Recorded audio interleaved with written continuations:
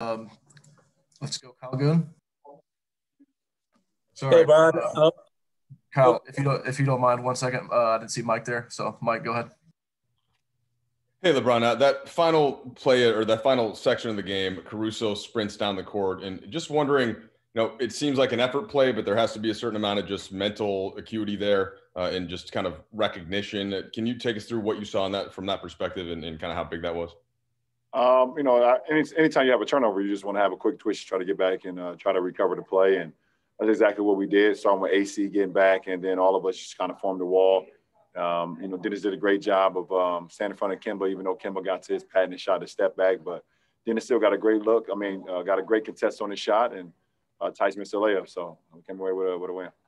Frank spoke about shortening the rotation to 9 for tonight, and that's been something he's been juggling with. You have 11 guys at least who you'd like to give more minutes for. Just your experience over the years and what it's like having the rotation like that and how that impacts guys night in, night out.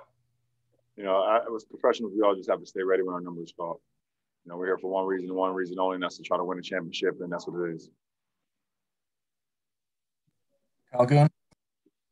Hey, AD talked a little bit about sort of just not wanting to lose 3 in a row and having a little extra energy from that. In what ways do you feel like maybe that extra energy or extra desire to break the losing streak came out tonight in your guys' performance as a team? Well, we don't want to lose 1 in a row, and then we take pride in losing 2 in a row, and we did that, and in Philly and Detroit. So we knew we was coming into a hostile environment in a hostile building, understanding how good this team is, and we had to play some really good basketball in order to win, and we was able to win 1 possession more than they were tonight and come away with the win. Dan? Hey, LeBron. You guys obviously every time you step on the court, you guys have a lot of talent that you put on the floor. But over the past year and 20 games, I guess this season, playing harder than the other team, wanting it, I guess, more has been a thing that's really shown through. How have you guys been able to keep that sort of like we're going to play harder than you more nights than not sort of mentality?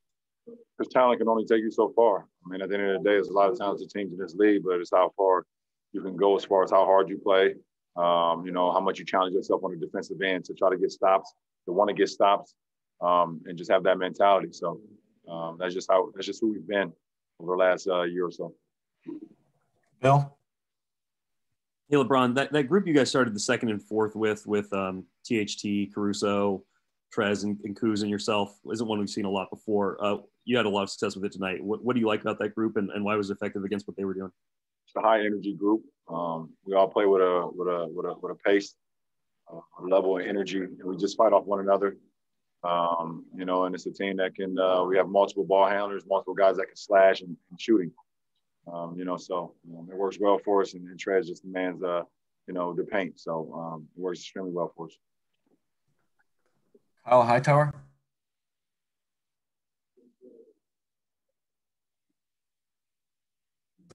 Kyle, I think you're on mute. Yeah. Hey, LeBron, if you forgive the offbeat question a little bit, but you're in Boston right now, and next week is the Super Bowl. You gave a shout out to Tom Brady last week. Just congratulate him for making it back to another Super Bowl. What's it do for you to see a guy like him playing at the level he is at his age and doing what he's doing at that high level, getting back to the pinnacle of his sport? What does it do? It doesn't do anything for me as far as what I do in my profession, but what it does, it lets me know and lets both of us know that we can still play this game at a high level, no matter how many miles, how many games, no matter how many doubters, no matter the statistics of, in our respective professions at our age, we can still dominate our sport. And also we can bring together groups that we may have not been around for a long period of time. It's just our professionalism, how we attack the sport, how we attack every single day of being a professional, of wanting to win every single day in a practice, on the film, on the practice field, and in the games, so on and so on. So, we gravitate towards people and people gravitate towards us because we have one common goal, and that's to win and win at the highest level. Last 2 questions, Joe Varden. Hey, man. What'd you think seeing Tristan in a different uniform tonight? And then when you play Boston, that's all you see. You see green. You don't really see the person. When you play Boston. So it was no difference. But it's always good to see my brother. Love him to death. I'm extremely proud of him and the leader he's become. He's like now a vet for this team, and they're going to use his knowledge, throughout the course of this season, both on and off the floor. So I'm happy for him. Last question, Melissa Rowland. Hey, LeBron, I have kind of an offbeat question for you as well tonight. There's been a lot of talk, obviously, about how your game has grown from when you were 18 to 36. How would you say your leadership has grown and evolved from when you were 18 until now? Well, I think you continue to learn. At 18, I was the leader of my high school basketball team for 4 years, or let's say 3 years, along with a couple guys. But you come into the professional league, you sit there and watch, and you become a sponge, and you see, you lead by example. You go out and you practice hard, and you try to stick your head into the film and just try to get better every single day, and just try to keep quiet because there's bets and things of that nature, and you got your coaching staff who does a lot of the talking. So I was just more of a sponge, at 18, just watching, seeing. But I've always had that leadership trait. Whenever it will become available to me, and someone will come up to me and say, "We need you to lead." So as the years went on, and it just continues to build, it continues to grow.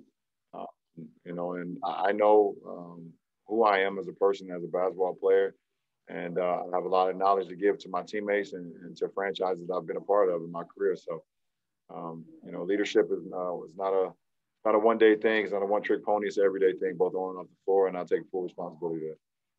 Appreciate it. Thank you.